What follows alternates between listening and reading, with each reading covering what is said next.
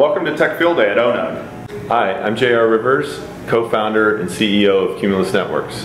I am Jason Edelman. I blog at jedelman.com. I'm on Twitter at jedelman8. I'm Chris Margett. I'm an independent network consultant, and I'm on the Twitter at Chris Margett. And I'm Tom Hollingsworth, prolific blogger at networkingnerd.net and occasional snarky tweeter at networkingnerd. JR, why don't you tell us a little bit about Cumulus Networks? So Cumulus, the fundamental business that we're in is we sell a Linux distribution that works on top of what we call bare metal networking elements. The observation that we made, I've been in the networking industry for 16 years, worked at Cisco for actually longer than that, 20 years now, unfortunately. Worked at Cisco for 16 years. The observation is that back in the day we had to do physics, and building networking hardware and software was super hard. And technology's matured quite a bit. There's a lot of fundamental technology you can buy in silicon. Hardware manufacturers know how to make these things. And from a customer's perspective, especially in the data center around networking, building super high capacity IP fabrics is kind of the fundamental goal that they have. And the big missing element was a software base that really made sense for them.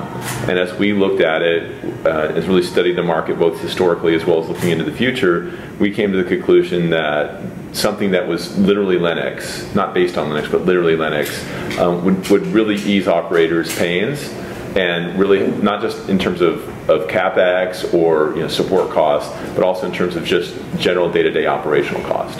And so we started the company, and that's where we're at. Question actually, right now there's a lot of talk in SDN to reduce the OpEx model. Yeah. And right now on the surface it seems like the current Cumulus target is reducing the CapEx. So how do you sort of see yourselves playing to the market? Is it CapEx and OpEx, or is it targeted OpEx day one? Yeah, CapEx day one rather. Oh, that's an interesting question. I'm going to up-level the answer a little bit, so sorry if I don't give you what you want, go back. But our goal is to make networks faster, easier, and affordable. And the general thesis, the thing that gets me up every day and makes me get into this thing, is I'm completely convinced that the data center networks are way underbuilt right now. And the number one reason they're underbuilt is because it costs too much to buy them and it costs too much to deploy them. That in general, when I've talked to any customer at almost any scale I talk to, would rather have a better, higher capacity fabric. Right. All right. And so we exist to help deal with all the aspects of it. So we're not just a CapEx play, we're not just an OpEx play, we're trying to get that whole thing faster, easier, and affordable. Do you see the OpEx savings is harder to realize for the average networking person due to the skill sets required potentially day one? Or if your customer base, if it's hyperscale, they already have the skill sets to manage an OS like Cumulus? People always ask that question, and the real answer to that is it's the mid-size that's the hardest. Right. So if you go to a company, any company that has 5 sysadmins and 5 people on their IT staff, in general, those people are generalists. They understand operating systems, applications, networking, storage, all of those pieces. If you look into somebody that's building out a Hadoop cluster, it's usually a bunch of sysadmins that start it, because they have to do storage, they have to do server deployment. So that's why we chose Linux as not the base, but Linux as the networking element. It's because it's really easy for those people to just grab it and go. So for a sysadmin to make this thing fly, it's really super trivial. Like you said, kind of at a mega scale. Again, these people are, actually in general, most people want to get to the point where they're highly automated. The mega scales will always put their money where their mouth is on that, because it's such a big impact on them. They're really easy. They're not doing development. No one's writing C code at these things. What they're trying to do is figure out how to build them into auditing, configuration management, user management, monitoring, all of the tools that they need to run their operation. And that's the part that they're looking at. I think last week there was a blog actually that said, there's a systems guy learn networking, there's a networking guy learn Linux. Or I guess they're really, for the customers you have, is the third option, don't do either, but leverage the tools, load the agents of your choice on, that you don't really need to know Linux or networking you still need to know, but in terms of, can you bypass the Linux knowledge a little bit if you're leveraging something like a Puppet or a Chef to manage Cumulus? You kind of can, but at least from my standpoint, the reality is such that if if you're a networking person and you believe that your job as a networking only person will sustain for very long, not to sound brutal, but that's flawed thinking. Realistically, you should go out and figure out what it takes to be somewhat of a generalist, because you will become more valuable.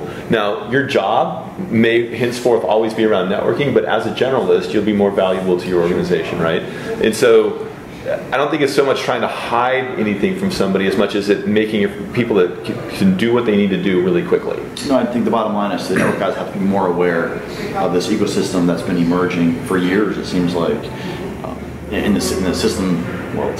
Yeah, and it sounds scary to a lot of people to start with, but we interact with people that are like pure play CCIE networking people for a long time.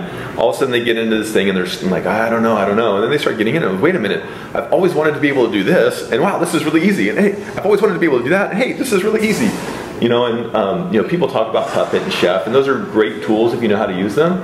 But you can also administer these systems with Bash and Python, and it's a dumb example with one of our networking platforms is, if you look at a monitoring plane, a lot of times people want to have one set of people who are responsible for environmentals, power supplies, thermals, that kind of stuff. And if you look at what they're doing on the server side, usually that all goes back to typically like a Nagios type backend. So you take one of these networking platforms, you take collective, fire it back to the Nagios backend for those pieces. You take a whole other set and you send it off to like a Graphite or something for performance management, traffic engineering. And then like we go to a CCIE and they're like, wait a minute, you can do that?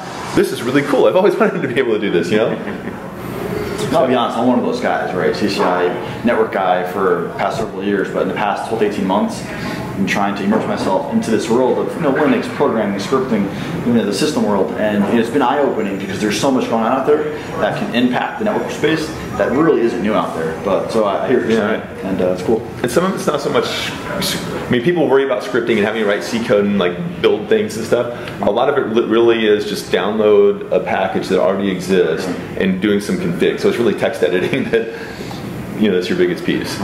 Now, you had an announcement this week that you just released Cumulus Linux 2.0 with support for the Trident 2 chipset. Right. Do you see Trident 2 becoming the go-to platform, kind of in the way that Intel chips kind of became the baseline for every portable computing device out there? Trident 2 being the one that won the war, I guess, and do you eventually see a point where I can buy a Trident 2 chipset directly from Broadcom or from a white box vendor? I'm going to answer your last question first and your first question last. Okay. So you can buy a Trident 2 chipset from a supply chain. So our hardware partners all have resale channels. You can go to them, you can order it, it'll show up. And Trident 2 hardware availability is like end of November, but by the time it becomes available through the channel, it's like a 2-week delivery. You order it 2 weeks later, the box shows up with no operating system on it. Mm-hmm. So that gets you where you're going. It's a chip or it's a switch? The switch, because you asked about like from a white box. But yeah, the switch, the chip itself, inevitably that becomes a relationship with Broadcom. Sure. It's unclear to me that it'll ever end up like you going down to online and buying an Intel CPU, because oftentimes people aren't even really putting sockets around there. If you look at Intel, they engineer the chip with the expectation that a socket exists. And so it's actually super hard for them to support that, but that's what their customer base expects. It also helps them so they can upsell and all that, so it helps their financial model. Whereas someone like Broadcom doesn't really design for a socket to live. Right. Now back to your first question. I believe that Trident 2 is kind of a pivotal moment in networking history. Kind of mark this date in time and recognize that up until recently, you ended up with a bunch of different platforms that you needed to do for different things. So you'd have maybe a platform that was 1 gig focused that you connected to your servers, and you'd have a chassis that you used for aggregation. There wasn't enough capacity that you could actually really build systems out of either fixed configuration boxes or even a chassis that's built on we call it cloths in a box out of Tridents.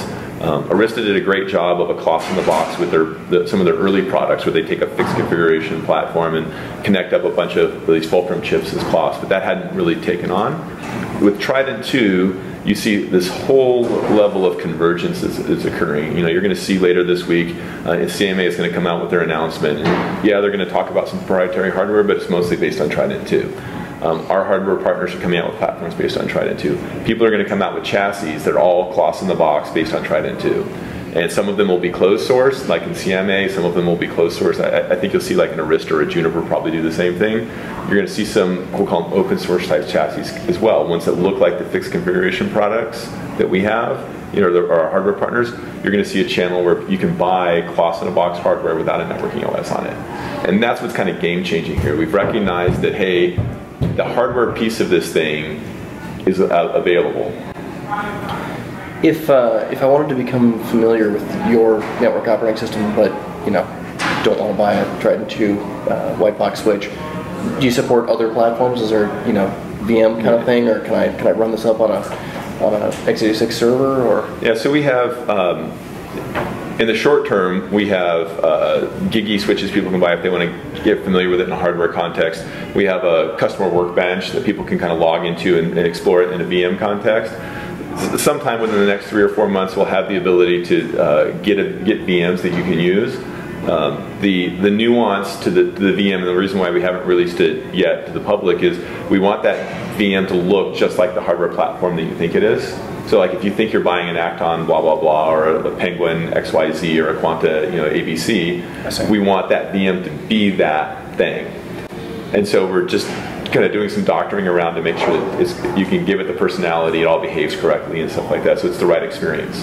And the reason that's important, and it kind of all ties back to why we chose that it is Linux, and not Linux-like or Linux-based, but we do Linux, is so you can take these VMs, you can build your whole network subsystem out of it, work out all your configuration management, your monitoring, everything in that context, and then apply it to hardware. And I do this all the time, like because this is super important to me, like fast, easy, affordable, right?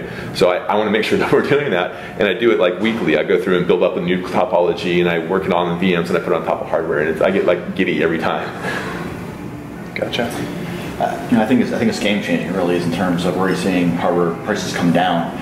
And a lot of the talk right now with Cumulus is around the data center. Do you envision a day where we're talking about white box in the wiring closet, in the campus, with Cumulus? I don't see any fundamental reason why that doesn't happen. Obviously we're a young company, we have to stay focused on our 8 ball, so we're there. But the fundamental model is such that should be true. The wiring closet switch hardware that you buy from the suppliers isn't substantially differentiated. Having call it a reasonably thin operating system that runs on top of these things that can be managed through back-end controller that provides authentication access, quarantining of access, VXLAN type gateways out to get to for guest network access. Makes sense for wiring closet. Makes sense for wireless as well. What about the port density? And these, like I said, everybody's already selling stuff based on not Trident, but Broadcom chipsets. So you can buy 48 plus 4 10 gig uplinks out of, for 1 gig boxes, and these are in the less than $2,000 list price. Gotcha. I guess in my head, a wiring closet's a 13 slot switch. Some people do that, but more often than not nowadays, people are using stackables for the wiring closet. The 6500 in the wiring closet's been a long time. Yeah. Like the first business I was in at Cisco, I was there for 12 years, was kind of the campus switch business.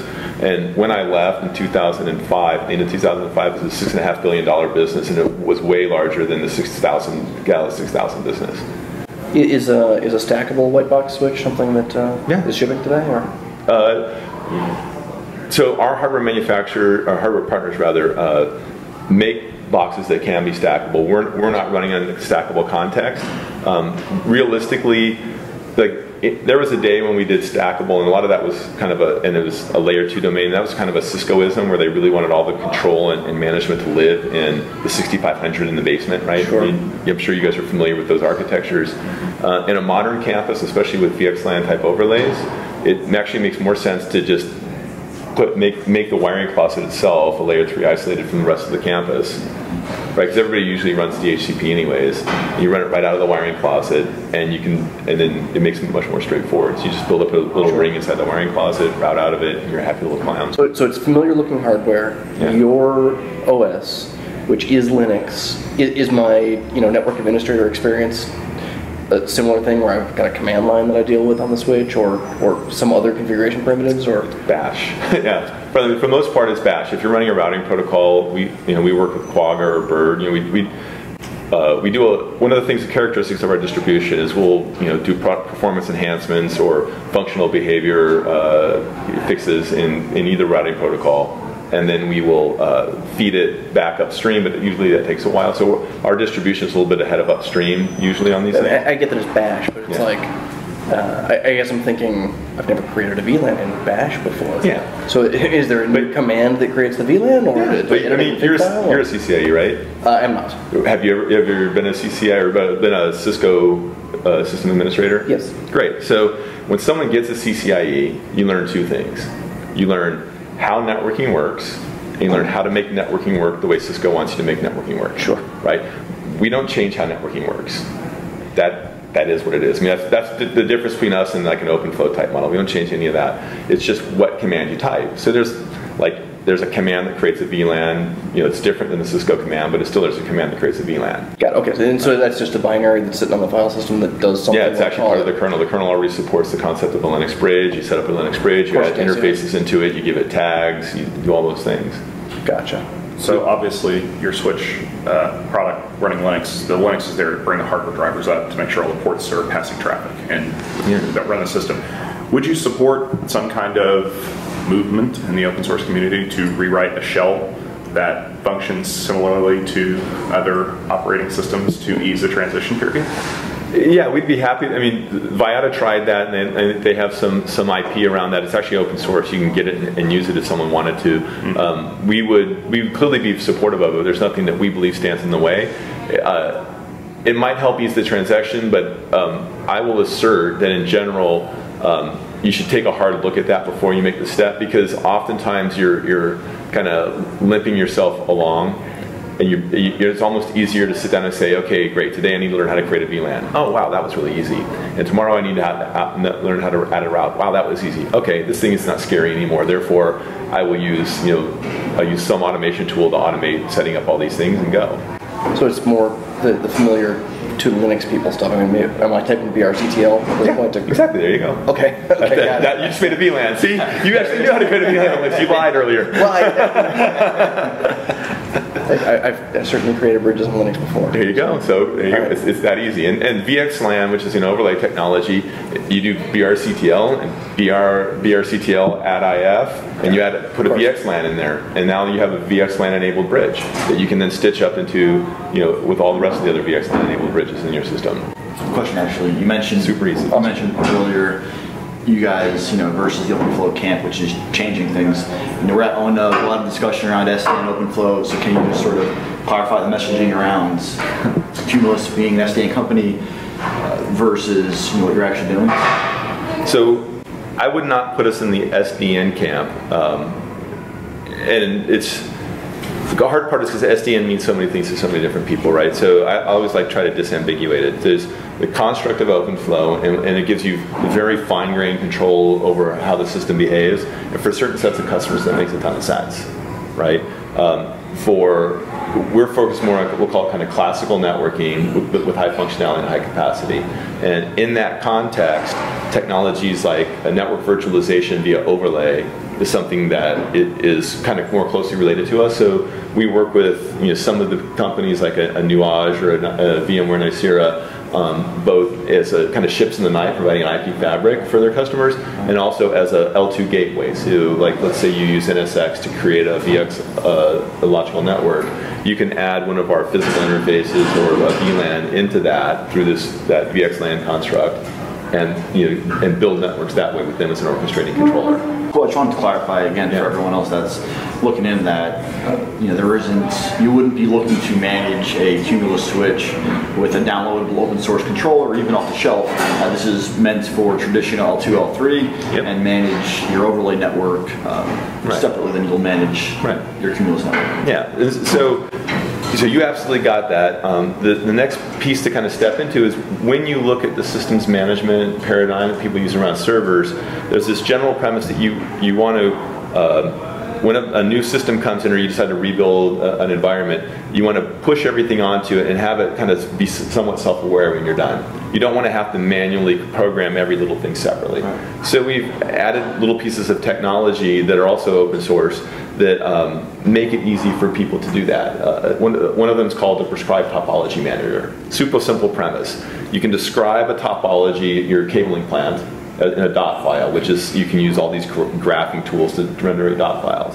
And then you push that out to every platform, so they all know what the topology is supposed to look like.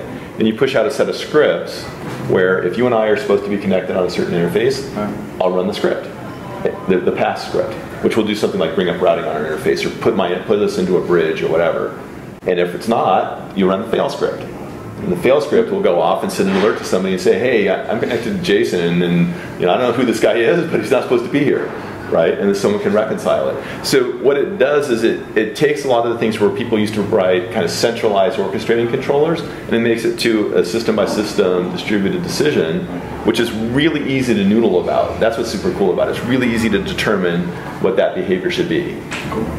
All right, well, it sounds like Cumulus is doing some really exciting things, and it's probably going to be very disruptive to some of our bigger vendor brethren out there. So I think that a lot of people out there really need to pay attention to what you guys are doing, because it's going to change the way that they view networking over the course of the next couple of years. Thanks. Yeah, and if you want to learn more about ONUG and Tech Field Day, check out our website, techfieldday.com.